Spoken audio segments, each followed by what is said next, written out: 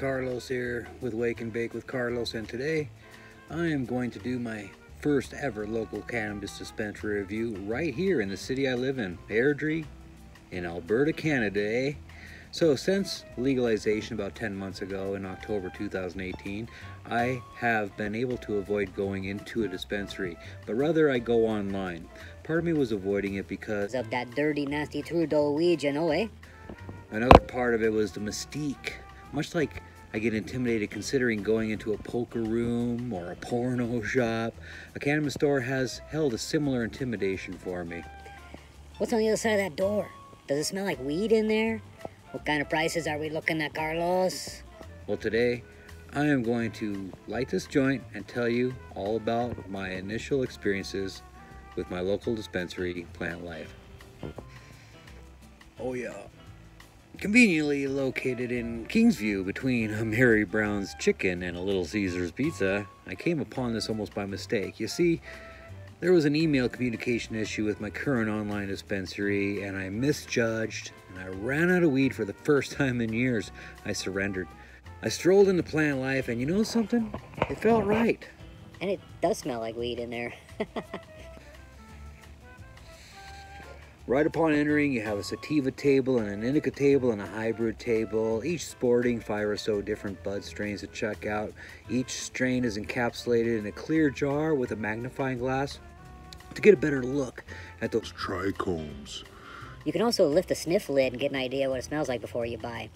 A number of staff members happily came over to answer questions and possibly educate me on the differences. I chatted weed with a few staff, and it was really fun to be in an acceptable place doing absolutely nothing wrong.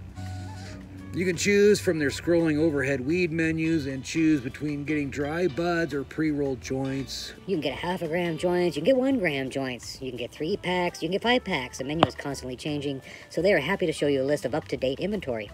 I bought 2 1-gram joints for my first time going there.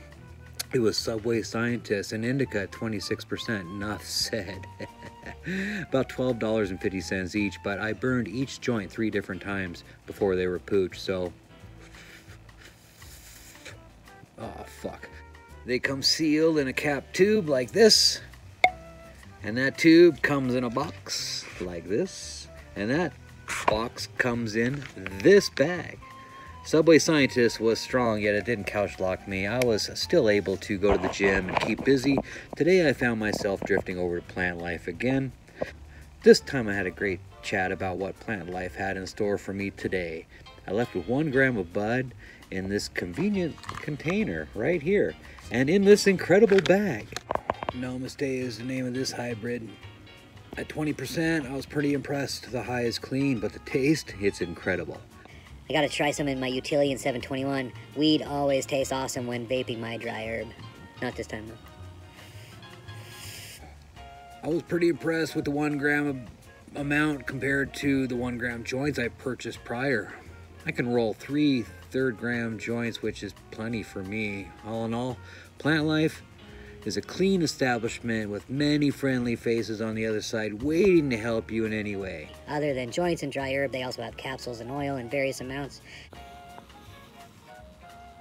If this video has helped you in any way feel even a little more comfortable about entering a cannabis store near you, then please let me know. Comment, like, share on your social media platform, and subscribe for future reviews of weed and dispensaries. For now, I got Little Caesars in the kitchen. I gotta go. If you don't cough, you don't get off. Namaste.